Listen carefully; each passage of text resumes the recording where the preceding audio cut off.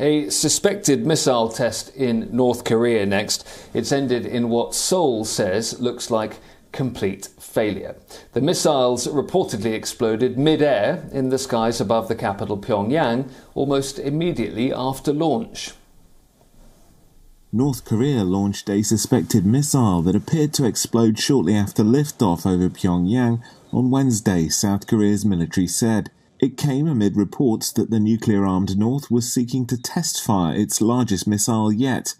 The United States and South Korea have warned that North Korea may be preparing to launch an intercontinental ballistic missile at full range for the first time since 2017.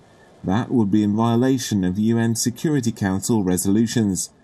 Shin Sung-ki, a research fellow at the Korea Institute for Defense Analyses in Seoul, said North Korea appeared to be reactivating its nuclear and missile power facilities. Pyongyang is trying to rapidly reach a certain level of military achievement by developing, testing and evaluating its nuclear development and various new guided weapons, as they had aimed and planned. The latest projectile was fired from the international airport in Sunan, outside Pyongyang, South Korea's Joint Chiefs of Staff said in a statement, adding that it's presumed it failed immediately after launch.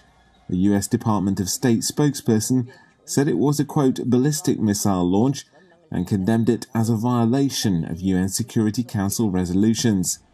North Korea has not tested an ICBM or nuclear bomb since 2017, but has said it could resume such testing because denuclearization talks with the United States are stalled.